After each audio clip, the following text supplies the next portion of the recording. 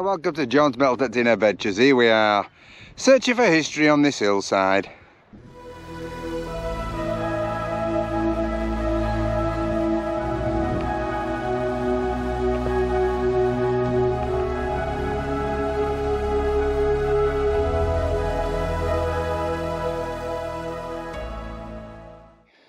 Oh, Victorian penny. Victoria with the veil on, the mourning veil. So it'll be 1896 or 1900. 55, and that's a strange looking piece of lead. It's a square, so no idea what that's used for. Square, rectangular, long piece of lead.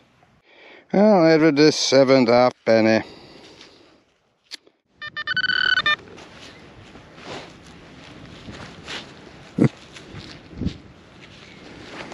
Oh, threat me a bit with that other coin.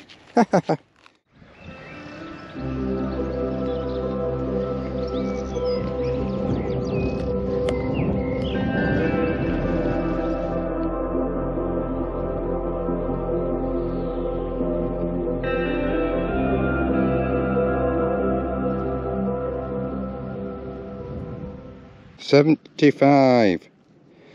What's in here then? Let's check it out. 75.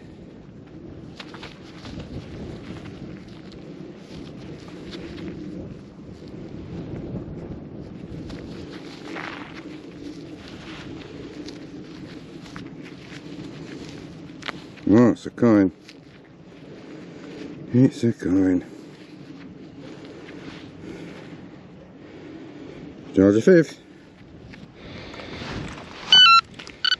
70.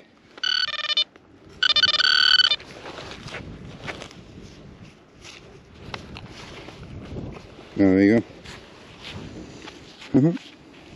On the field here, all the rest of my pasture fields are full of grass. The wind is nicely catching up, and I just thought I'd come straight on. So where I am just here, some sort of weird in between some lumps of building work at the back of that, and I'm just on this field working my way up that way.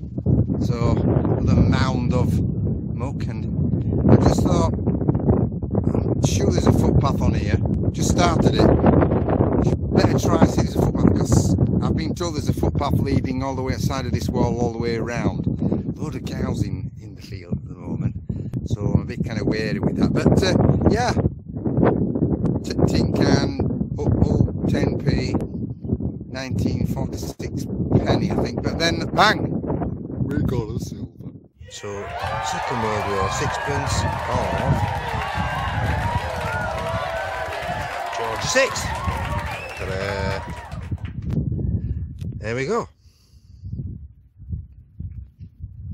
Jolly good. So we're on silver straight away. Look at that.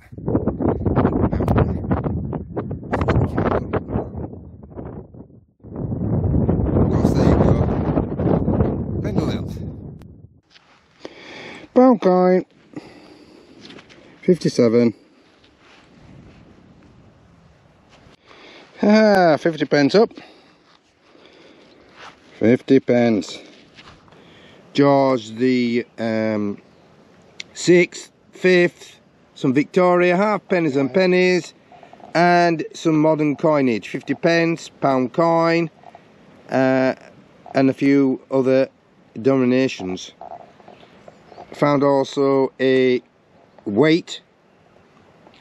Trading weight, I think it's a small little trading weight. Look how tiny that is. And then, of course, we get straight to the silver. Brilliant, found silver. George the 6th, 6pence in the middle, or yeah, in the middle of the Second World War. So that's what we found today. So another interesting detecting days come to an end. Enjoyed every minute. At least we got silver. Had a cracking time. Thanks for watching, and catch you on another adventure!